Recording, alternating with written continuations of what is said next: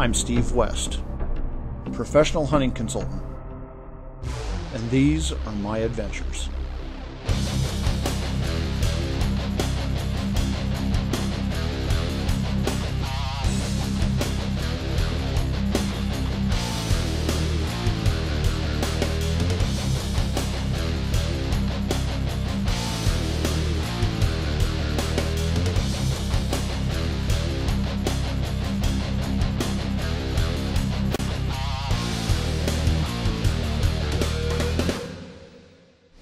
Steve's Outdoor Adventures is sponsored by Scope Coat, Stormcloth 2, Mossy Oak,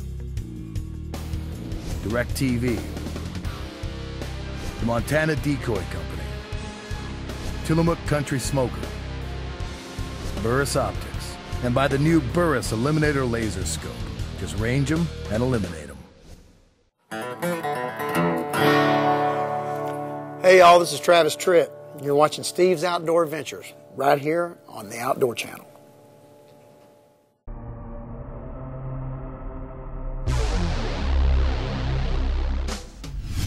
I get asked all the time which conservation groups I support and endorse.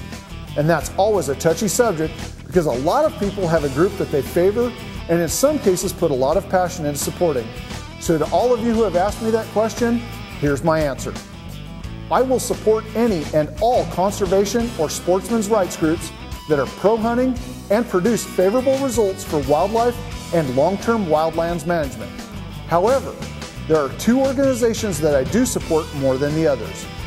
The first is Safari Club International. They do a lot to protect hunters' rights and promote conservation around the world. They even spend a lot of money here in the United States, and their efforts benefit hunters from all walks of life, both rich and poor. The second organization I support is the National Rifle Association, because we can have the greatest conservation in the world and have increases in all the game populations, but if we do not protect our Second Amendment rights, we will be lucky to be hunting with BB guns. I really don't think that the general public understands just how aggressively our Second Amendment rights are being attacked on a daily basis by a very wealthy and passionate anti-gun ownership group. These two organizations do more for their members and citizens of this country than many people realize. I only wish that I had more financial resources to donate to their causes, and I recommend to all of you at home to become a member of these fantastic organizations. You will never regret it. Well, that was my 2 cents worth and your Steve's Outdoor Adventures tip of the week.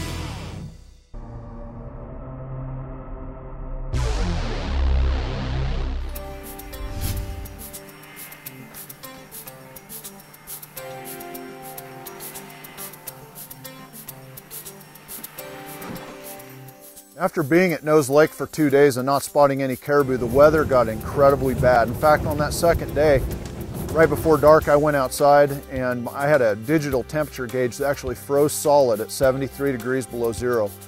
The blowing dry snow made visibility absolutely zero. It was miserable out. And the next morning, the sun was out and the wind had somewhat stopped blowing, but it was at least 50 below zero. The guides came to us and said, look, you guys stay here. We're going to go on a scouting mission because we hadn't found anything close to the lake yet. These Inuit guides, I can't tell you how tough they are. They're so much more tolerant of the cold than we are. Of course, they live up there and they've been in it their entire lives, but you can't imagine how tough these people are. Anyway, they went out and they were gone probably about 4 hours and came back and they had found some muskox approximately 4 miles from the camp in some rocky hills. So we got all of our gear together. Spirits were pretty high at this point because we were worried that we weren't going to find any. We went ahead and got all of our gear packed up and we got prepared to go make a hunt on these muskox. Well folks, it's the third morning of our hunt. We got up early this morning and it was well below 50, below zero with the wind chill factor, and it was decided that we'd stay behind at the camp while Sam and one of the other guides took a ride on the snow machines, did a scouting run to see if they could find any of the muskox. And over there about 4 miles from camp, they located a big group of muskox. Okay, came back, we loaded up all the gear, and now we're prepared. We're going to close it, as you say, we've got to get within 1 kilometer of them and then stop, and then we have to stalk from 1 kilometer. So we're going to stop at 1 kilometer. We're going to make a steady stalk through the rocks, and hopefully it'll end with Dave taking his first muskox. I mean, I can hardly wait. This is what we've been out here freezing for. And by far, this is the coldest day we've had by a long shot. So we're gonna hurry up and get rolling here before our cameras start to fail us. And what do you think, Dave? You ready? I'm ready. Let's do it. Let's do the muskox. Muskox. Booming muck. After taking the snow machines to within 1 kilometer of the herd, the hunters stalked the remaining 1,000 yards or so to get into position for a shot.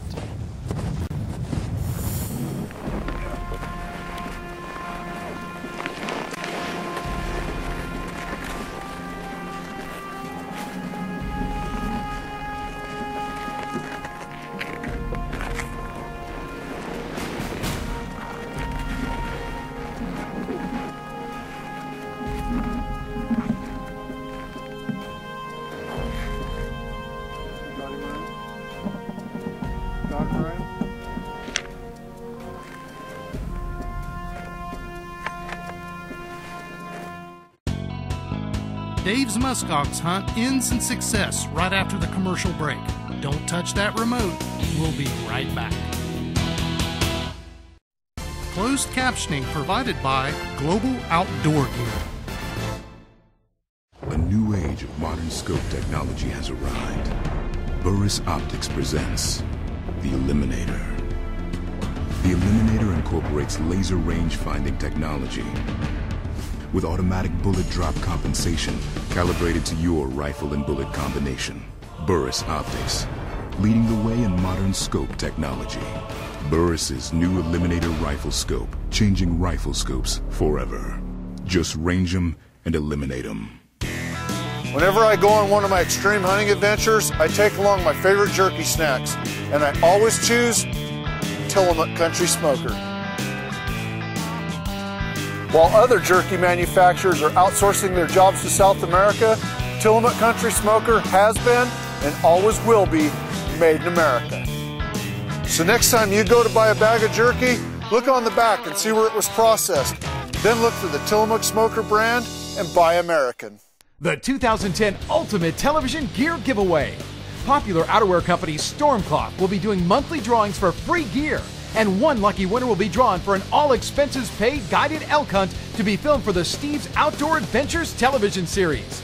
To enter, go to the website address shown on the screen and fill out a simple online form. And remember to ask for Stormcloth at your favorite sporting goods retailer. This could be you right here with me next year hunting big bulls. Go online and enter to win today. You've all been there. In the woods with a scope that's been bumped off zero, damaged, or a lens full of mud, rain, or snow. Next time you go in the field, protect your rifle scope with the inexpensive Scope Coat. Its durable neoprene design provides much needed protection for your valuable optics. Go to the website address on the screen to get more information on Scope Coat and their other great products, and register to win one of over 500 free Steve's Outdoor Adventures DVDs to be given away this year. Steve's Outdoor Adventures is sponsored by Scope Coat, Stormcloth 2, Mossy Oak, DirecTV, the Montana Decoy Company, Tillamook Country Smoker, Burris Optics, and by the new Burris Eliminator Laser Scope. Just range them and eliminate them.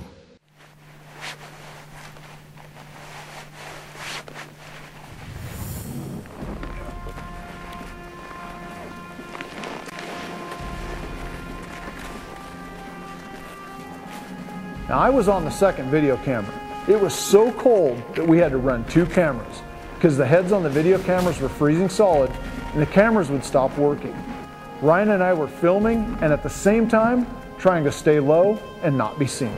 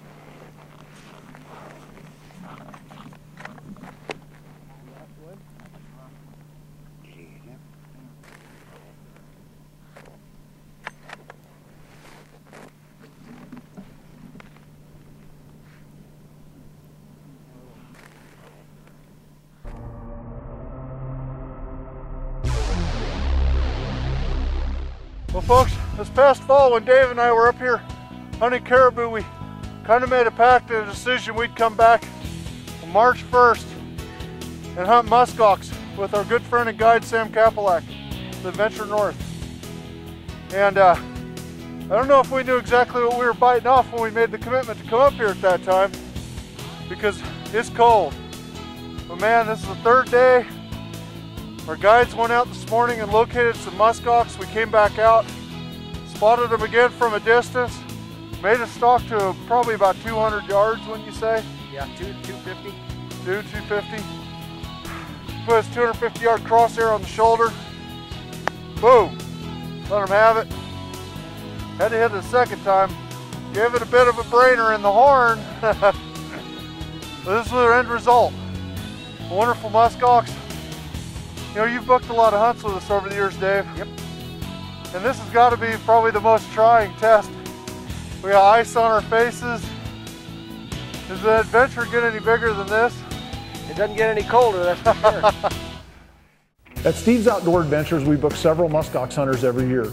I offer the hunts in the spring, normally in April, and the hunts are done exactly as you saw on the show today, only with a little warmer weather. Then we also offer fall hunts in August and September on Victoria Island, where we hunt by ATV out of cabin and tent camps. Both are very exciting adventures at a reasonable cost, especially when you compare them to the other big game hunting packages available today. I want to thank David Schlotman for allowing us to film this hunt and share it with all of you at home. And any of you who are interested in hunting muskox or any other big game species should give our office a call. The toll-free number and website address are listed on the bottom of the screen, and you can check out our new virtual catalog on the website that lists several of our outfitters and guides from across North America and around the world. Well, unfortunately, that's all the time we have for this week's show. So please remember to join us again next week for another exciting episode of Steve's Outdoor Adventures.